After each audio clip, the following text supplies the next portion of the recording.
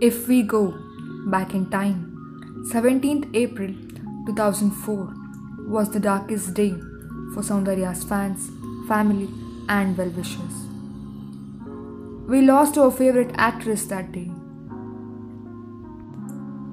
But many less know that Soundarya had escaped from death before once. It was 1998 when the film Sri Ramulayya's Puja was going on. It was celebrated very grandly. It was Mohan Babu's film. The ceremony was held in Ramanaidu studio. People were gathered in a huge number. People were present up to the radius of 5 kilometers.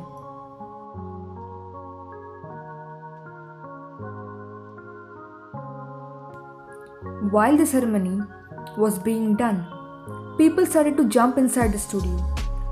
For the safety of the actors and the people present inside the studio, they were separated and were taken out of the studio. But it was not possible to go from that place, as people were in huge number. So even Soundarya's car couldn't move. The car was in the same place for about 15 to 20 minutes, and that is the place where the bombs were placed. After the clearance, Soundarya's car moved. Within few minutes, bomb blasted, and nearly 25 people died there, and many were injured. Full security was given while the shooting was done after the incident. But in 2004, it had been a year after Soundarya's marriage, and as we all know, opportunities for actresses are reduced after their marriage. But this was not the case with Soundarya. Soundarya's sister-in-law, Nirmala, said that even Soundarya had many films in her hand. Soundarya's brother, Amarnath, thought that even if she's not working in films, she should be with people. She should serve them and be helpful. And even Soundarya thought the same. Whatever she was, it was only because of the love that people had shown to her. And she thought of repaying it. And 2004 was the time of elections. Even Soundarya had agreed to campaign for BJP. But she was shooting for the film Aptamitra. Few sequences of the film were left out. On the same day of campaign, Soundarya had to shoot for the film. So she requested Mr. Vishnuvardhan to help her. So Mr. Vishnuvardhan spoke with the director and preponed the sequences. Art director of Aptamitra told once that during the shoot of Ankudonku song from the movie Aptamitra, Amarnath was really worried about elections and arrangements were speeded up for their sake, as they had to leave. At the last shoot, that is, at the shoot of Rara's song, after all the arrangements were done, the art director had gone to fresh up. But when he came back at 6 o'clock am, he saw that Soundarya's helper was crying and cursing Soundarya, that her life should be ruined, she should be destroyed. When asked why, she said that Soundarya had scolded her. The art director spoke about this to Soundarya. So she said that her helper, instead of giving food to Soundarya's mother, was busy chit-chatting. The shoot was completed and Soundarya went home.